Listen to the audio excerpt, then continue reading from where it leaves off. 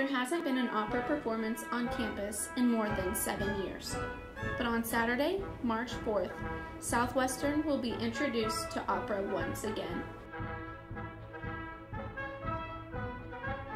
The Sorcerer, an English comic opera by Gilbert and Sullivan, will be performed in the Richardson Performing Arts Center at 4:30 p.m. on March 4th and 2 p.m. March 5th. Southwestern alumnus Anna Rizzo is directing the production, and 3 professional opera singers will be featured in the performance.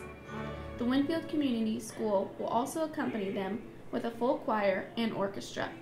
Tickets are currently on sale at www.sccans.edu/thesorcerer.